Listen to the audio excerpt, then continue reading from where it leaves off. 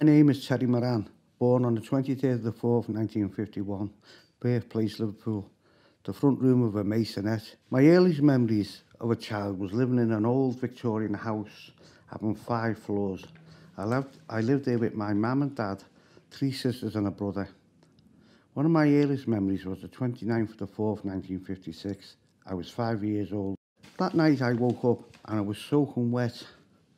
I woke my sister up and said, "Eileen, I don't know what's going on, but we're wet."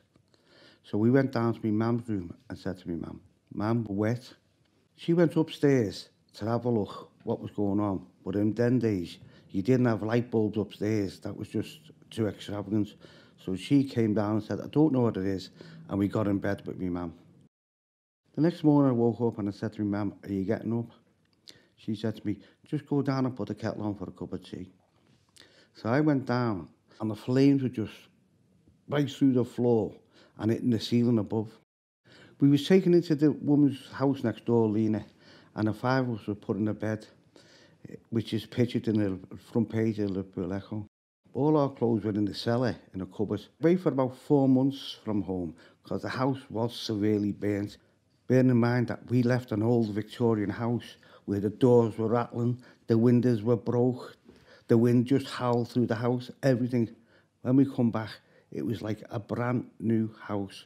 Floors, walls, doors, electrics. We even had plugs in the living room, which was a first. I left school with GCSEs and was lucky enough to get an apprenticeship. My wife, Carol, I met when I was 17 and married when I was 20. At that time, Carol was on more money than me because I was only on £3 a week.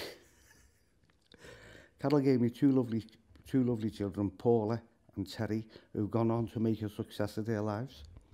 And 5 absolutely beautiful grandchildren that all seem to be doing quite well. Going back to childhood memories, I know we had nothing. And when they say like about the good old days, they weren't good. Because what was good about having holes in your shoes and your bum and your trousers ripped? But we was happy. We always seemed to be happy. We just played in the street.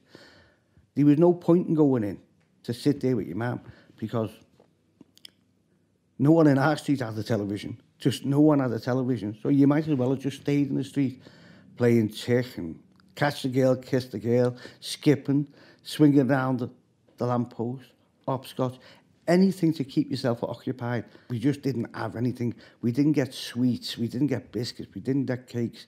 But what we got was love. We knew we was loved.